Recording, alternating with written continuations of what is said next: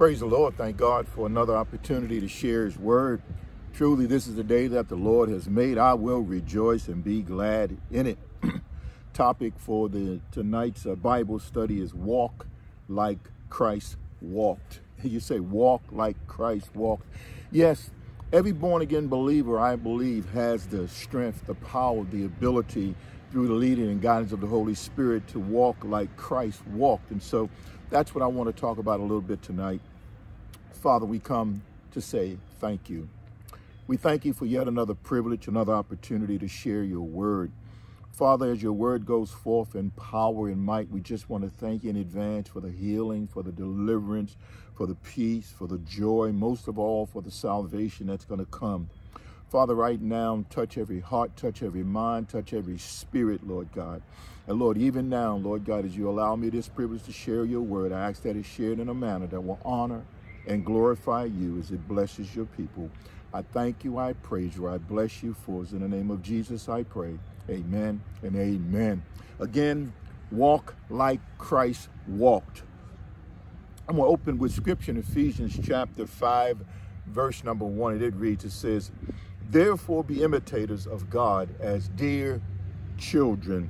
And when you look at imitators, it's a person who copies the behavior or actions of another, a copycat, a follower, one who's mimicked, an impersonator. And so what the scripture is saying here is that we should impersonate God. We should copy his behavior. We should copy his actions, and his actions are seen through his son, Jesus. And so that's what we're called to do. And again, Ephesians 5:1, it says, "Therefore be imitators of God as dear children." So I would say it's safe to say that an imitator is one who copies what somebody else does, or copies the way a person speaks, or copies their behavior. And so as born-again believers, we're called to copy the behavior of God. And God gave us that behavior and gave us an example through his son, Jesus. And so I look at it this way. What do you think would make God happy with his children? In the natural, as parents, as grandparents, we want our children to imitate some of the things that we do, especially when they're good, and it makes us proud to see our children imitate those things that we do. You know, the old people used to say, now children are very, very good imitators, and so make sure that you give them something good to imitate. And so when we look at the word of God, God has given us examples throughout scripture to imitate Jesus's walk. Now, when you look at the scripture says that God is love, and we can read that in 1 John. In 1 John, it says that God is love, and he who loves knows God. He who does not love does not know God. And so if we are to, first of all, begin to imitate who God is, it's going to begin with our love walk. Romans 8:16, it reads, it says, "The Spirit himself bears witness with our spirit that we are children of God." So if we are in fact children of God, being born again believers, because there's no grandchildren, that makes us children, that makes us joint heirs with Jesus, that makes us sons and daughters. And so if in fact we are, then the scripture is calling us to imitate imitate God, who is our Father. And so again, I'll read from Romans 8:16. "The Spirit himself bears witness with our spirit that we are children of God." And so if in fact the Spirit is bearing witness with you, and the only way you can know that is that you have accepted Jesus Christ as your personal Lord and Savior, and you now have the Holy Spirit living on the inside, and with the Holy Spirit living on the inside, the Holy Spirit will indeed bear witness with you, and you will know beyond any doubt that you in fact are in the family of God. Praise God. And so again, to imitate God means to walk in love, to again mimic God, to do what God does. I had said that as I was talking, that 1 John, that's actually 1 John chapter 4. I'll be reading verses 7 and 8. It says, "Beloved, let us love one another, for love is of God. And everyone who loves is born of God and knows God. He who does not love does not know God, for God is love." And so when you look at it, we have to understand that as our Father, as we are to mimic, as we are to imitate, we should be imitators of God. And he said, as dear children. And so as a child looks at his father, as he looks at daddy, as he looks at mommy, as he looks at granddaddy, as he looks at other figures that's in his life, and praise God, he wants to mimic them. He wants to imitate them. He wants to act like them. And so if we are, or you are, in fact, a born-again believer and in the family of God, a child of God, a son of God, a daughter of God, then we should be imitating our Father. Praise God. Again, he who does not love does not know God, for God is love. I was looking at a number of ways that we could possibly demonstrate God's love. And I took the liberty of writing down 4 or 5. And I'm going to start by my little list I have here. The first way you can show love is you can show love by listening. You say listening? Yeah, you know, and I know even in my very own life, sometimes you can hear and not be listening. You can hear a person speaking and not pay enough attention to them to actually be listening. I believe that a demonstration of love is to actually listen to what somebody is actually saying to you. The next one is being generous. Now, a lot of times, as soon as you start talking about generosity, people start talking about money. And always, you can be generous with your time. You can be generous with, you know, certain things that's in your life. Sure, generosity a lot of times can mean what you give to somebody. And it could be from a financial perspective. It could be from your time. It can be your energy. It could be the effort that you put into something. But this is a very good display of love. And so when we learn to be generous with others, it's a sign of love. It's a sign of walking and imitating God, because God is very generous to us. Praise God. The next one that I want to look at is encouraging others. Now, I believe this is a really big one, because people need to be encouraged. I need to be encouraged. You need to be encouraged. There's a lot of things that's going on in our lives. There's a lot of things that's going on in the house. There's a lot of things that's going on the job, you know, just in particular in this nation, around the world. And sometimes those particular things can discourage us. And so we need to have someone at some time come alongside of us to lift us up, to encourage us, to let us know that it's going to be all right, to let us know to hold fast to the word of God, to let us know that we are to trust God. I think about, again, very, very familiar scripture, Proverbs 3, 5, and 6. Trust in the Lord with all your heart. Lean not into your own understanding. In all your ways acknowledge him, and he will direct your path. And when you take something like that to somebody, it can encourage them. It can build them up. It can help them fight another day. Praise God. The next thing is acts of kindness. You know, today people are not very kind one to another. And when you look at our school system, that's probably the best place to start. Children are so mean one towards another. They're not kind. And I believe that it stems from, I know it stems from behavior that starts in their home.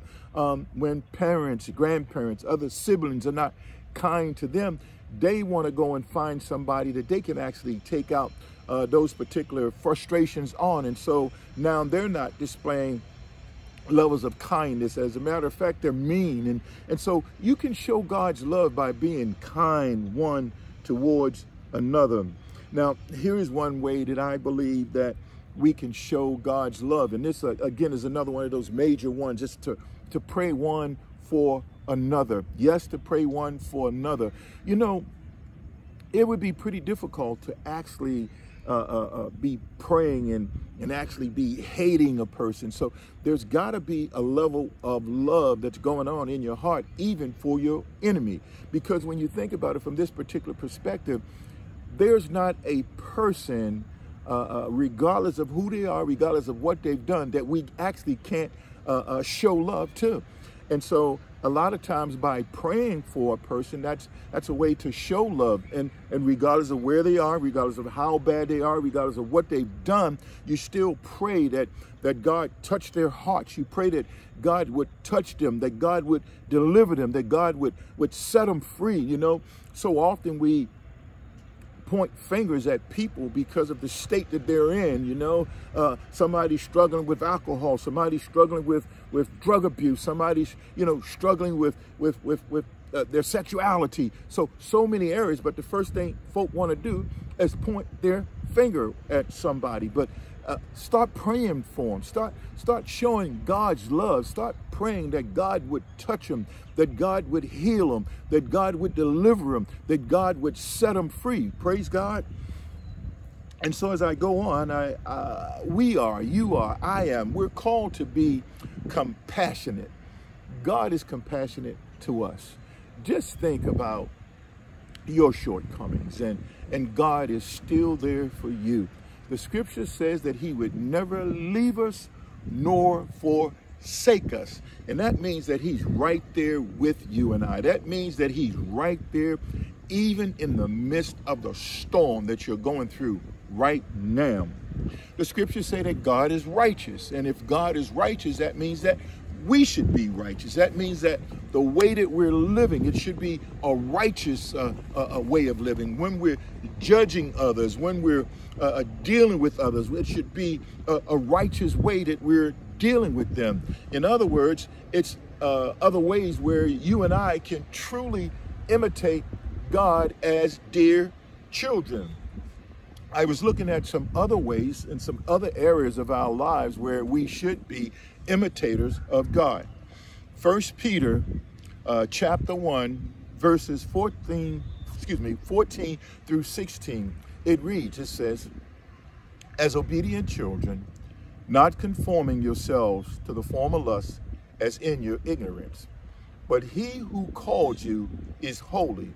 You also be holy in all your conduct, because it is written, be holy, for I am holy. Now, this is a few verses of scripture where you have to think about this, and you have to take your time with this. 1 Peter chapter 1 verses 14 through 16. Verse 14, it says, as obedient children, and if in fact you are a child of God, praise God, we're talking about your level of obedience to the Spirit of God.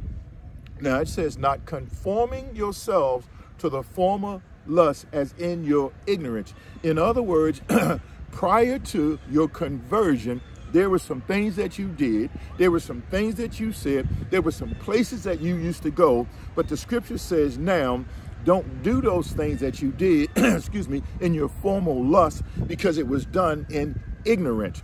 It was before you knew the saving grace of Jesus Christ as your personal Lord and Savior. 1 Peter 1:15.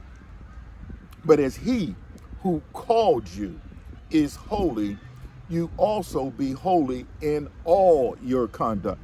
Not some of your conduct, but here's the whole key.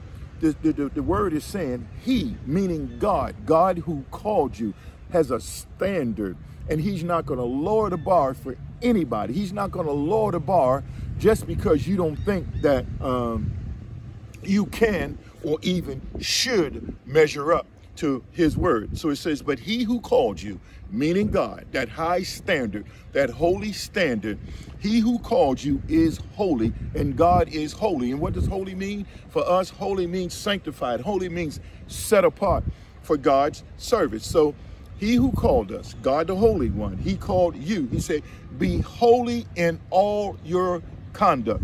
Not some, but all. Now, 1:16, it says, because it is written, it is the word of God, is the written word of God. It says, be holy, for I am holy.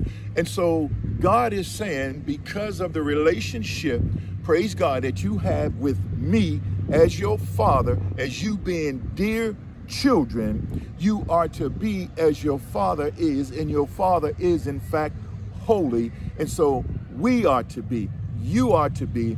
If you in fact are a born-again believer, you should be holy as God is holy. Praise God. Glory to God. Luke chapter 6, verse number 36. It reads, it says, be merciful just as your Father also is merciful. Now, that's one of those things that I don't think we show enough of to others, especially in your home. You're merciful to this person, you're merciful to that person, but you don't show enough mercy in your own house. You don't show enough grace in your own home. And so, as the scripture says here, be merciful just as your Father also is merciful. Remember, we are to be imitators of our Father as dear children. And the scripture says that the Spirit will, in fact, and I paraphrase, confirm to us that we are, in fact, children of God. That means sons and daughters. Praise God. And so if, in fact, we are sons and daughters of God, then we are called to imitate our Father. Praise God. Excuse me. Matthew chapter 5, verse number 48. And it reads, it says, therefore you shall be perfect, just as your Father in heaven is perfect. Now, let me go on record right now to tell you that this particular verse of scripture is not talking about perfection. It's talking about completeness. It's talking about here, as believers, we are supposed to be complete in our walk. We're supposed to be complete in our love walk. In other words, there should not be things there that prevents us from loving the way that we should love. It should be a complete package. It should be the fullness. It should be everything that we need to walk, to live, to talk, most of all, to love like God loved. Praise God. And so when you look at that, in other words, when we talk about a completeness, God is saying that I am not going to, and I spoke about this just a little bit earlier, I'm not going to lower the standard to accommodate you and your sinfulness. In other words, where I talked about be ye holy, for I am holy, be holy in all your conduct. Now we're talking about a level of completeness. That's why the scripture here in Matthew 5:48, it reads, it says, therefore you shall be perfect, just as your Father in heaven is perfect. See, there's a completeness, there's a fullness, and we can experience that same completeness, that same fullness in our walk of faith. And so I believe in my heart of hearts that he has given to every born-again believer the power to keep this righteous standard. It's a matter of the desires of our heart. It's a matter of whether or not we want to conform to the things of God, or do we still want to be disobedient and allow flesh to rule and reign and dictate what it is that we do, in spite of what the Word of God says that we are called to do. And that's where the real problem lies, because that completeness that we're talking about is a level that gives you and I, as born-again believers, the power, the authority to walk in God's love. And again, and I look at a little note here, it's a matter of being obedient to the leading and guidance of the Holy Spirit. And even in that, one must have a desire to be obedient to the leading and guidance of the Holy Spirit. Now, I want to share another way as I near closing this particular lesson. Ephesians 4:32. Ephesians 4, verse number 32. And it reads, it says, and be kind to one another, tender-hearted, forgiving one another, even as God in Christ forgave you. Now, when you look at this, and I know a lot of times people talk, well, I'm not going to forgive him. I'm not going to forgive her. You don't know what she did to me. You don't know how bad they hurt me. You don't know. Back up just one moment. Think about how bad you hurt God. think about the pain. Think about what Jesus experienced on the cross for you. And the reason why that was done was because he died for the sins of the world. He died for your sins. He died for my sins. He died that we might be forgiven of our sins. And so when we look at this, and I know you continue to go back and talk about, well, you just don't know how I'm feeling.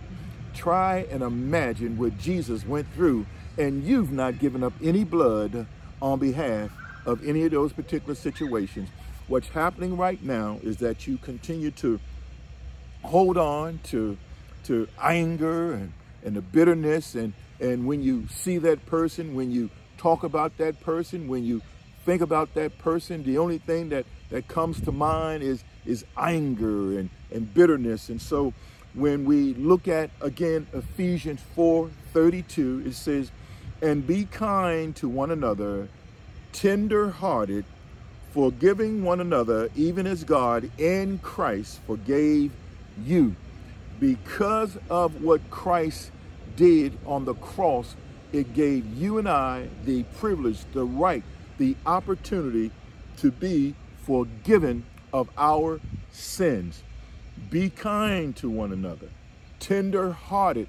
In other words, that hard heart that's been driving you. Do you know that when you're walking around bitter, evil, angry, those things right there just take you away from the experiencing the joy, the peace that God has for you? And you say, well, how does that happen? What happens is, because you've allowed those things to be in your spirit, it stops you from receiving. It's like a blockade. It's like something that's preventing you from truly experiencing the fullness that comes from an intimate relationship with Almighty God. And when you're not experiencing the intimacy, that means then that you're kind of distant. It doesn't mean that God is not there, but what it does mean is that with what you're going through, with what you're experiencing, those experiences stop you from experiencing the intimacy that can come from being in the right relationship with Almighty God. And so that's why the scripture here in Ephesians 4:32 says, and be kind one to another, tender-hearted, forgiving one another. But here's the thing, even as God in Christ forgave you. And so I'm not telling you that it's it's easy to do this, but I'm telling you that with the presence of Almighty God's Spirit operating in your life, you can begin to show some kindness. You can begin to become tender-hearted. You don't have to be hard-hearted. You don't have to always be ready to fight, always be ready to engage in an argument. What happens from here on is you can begin to allow the Spirit of God to minister to you and through you. And then in turn, it will help you. It will allow you, when you're in the presence of those folk who have wronged you, those people who still do you a disservice, you can still show God's love. Remember, I said very early on, regardless of who it is, regardless of what they've done, there's still a level of love that you can show to everybody, including that person or persons who have hurt you.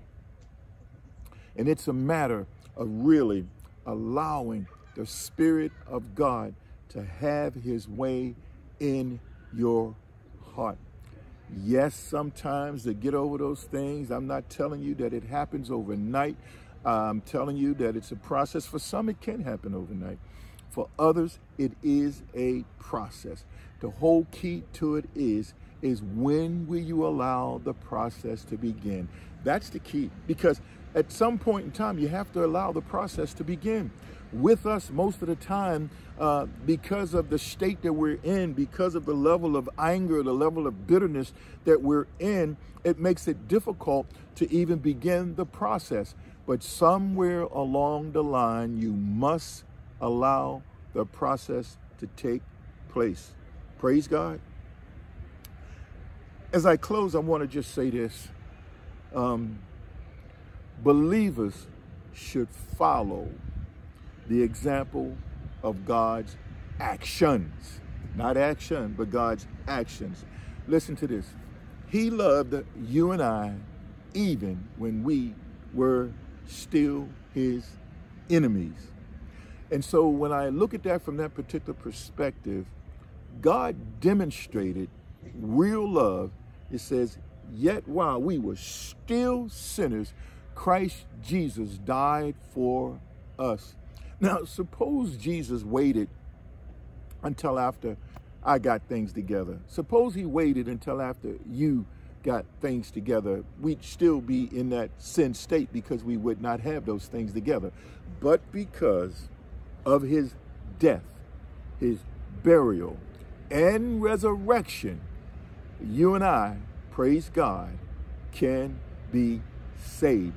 You and I now have been set free, free from sin, glory to God, and now in a personal, intimate relationship with Jesus Christ, glory to God. And so when I look at walk like Christ walked, it's possible for you and I to walk that way, to walk in love, to walk in forgiveness, to extend grace, to extend mercy, even as Jesus extended those things to us, or God extended them to us through his son, Jesus. We in turn can extend those to others. Again, it's a matter of showing love. It's a matter of being patient one with another. It's a matter of being tender-hearted. It's a matter of being kind. And you can walk like Christ walked. You know, so many times people will tell you, how in the world can you walk like God walked? Because the scripture says that I open up in Ephesians 5:1, be imitators of God as dear children. And then the scripture goes on, as I was reading up from the book of Romans, it says that the Spirit himself will reveal, or has revealed to us, that we are in fact children of God. That makes you a son, that makes you a daughter. And if we are in the family and we are to imitate our Father, that means we can begin to walk in love. Remember, I said from a natural perspective, as parents, we want our children to imitate us. Mothers, when you have that little girl and the first thing that she wants to do, she wants to slip your high heels on. She wants the lipstick. She wants all those different things. She wants the little makeup thing. She wants a little cooking oven so she can imitate what you do in the house. Praise God. Fathers, those sons, when you in the bathroom and you're shaving, they want that fake razor so they can begin to shave and do those things. And that's how they begin to imitate us. And so in the natural, the old folks say, give them something good to imitate. One thing about our Father, you know he's already given us the best. He gave us the best when he gave us his son, Jesus. The scripture says that if he gave us Jesus, he would not withhold anything from us. The scripture also says in the book of Psalms, it says that he would not withhold anything good from those of us who walk uprightly. And so just be mindful that we can walk like Christ walked. Praise God. Father, we thank you for this privilege, this opportunity to have shared your word. I pray your word has been an encouragement to your people. I pray right now that there will be some right now that will say, thank you, Lord. There will be some right now that would sit up and take notice of how they've been walking, what they've been doing, that level of bitterness that's been there, Lord God. And Lord, they can now begin to reject that bitterness, Lord God. They can begin to walk in the love of Jesus Christ. We thank you, we praise you, we bless you for us. In the name of Jesus, we pray, amen and amen. Glory to God. Maybe you're listening and you've heard some of the different things that was said, and right now the Spirit of God is calling you to get right. The Spirit of God is saying now is the time Now is the time to enter into a relationship with me through my son, Jesus. And so if you're being called right now, you say, well, what is it that I need to do? What's the next step? The scripture in Romans talks about, first of all, that we must confess with our mouth and believe in our heart that Jesus died on the cross for the sins of the world. He was buried and raised from the dead, and he now sits at the right hand of the Father. The scripture in Romans also says that whosoever shall call upon the name of the Lord shall be saved. And so this again is a confession and is a belief. And when we talk about the heart, we're talking about the entire being. We're not talking about this vessel that just pumps blood. We're talking about the entire person. We're talking about what you're feeling here, what you're thinking here, and they are together. And so if right now you know beyond any doubt that you're being called by the Spirit of the living God to get right, now is the time to accept Jesus Christ as your personal Lord and Savior. And I would ask you to repeat this prayer of faith. You say, Father God, it's in the most precious name of Jesus that I come before you. Father, I recognize and believe that Jesus died on the cross for the sins of the world. I believe that you accepted the death of Jesus for the sins of the world. I'm a sinner. Forgive me of my sins. Jesus, come into my heart. Live in me and through me for the glory of God. Jesus, thank you for coming into my heart. I accept you this day as my personal Lord and Savior. Father, thank you for receiving me into your family. It's in the name of Jesus I pray. Amen and amen. And I say to you, welcome to the family of God. The scriptures say the angels in heaven are rejoicing over your conversion. I'm rejoicing over your conversion. I suggest that you get that Bible, begin reading in the New Testament. I suggest St. John chapter 1, beginning at verse number 1. But the most important thing that you could do right now is find that Bible-believing, teaching church and go in and become an active member of God's family. Praise God. And I say to the entire listening audience, I ask the Lord's blessings on you and your family. May he keep you in his perfect peace. I love you and God bless you in Jesus' name. Amen and amen.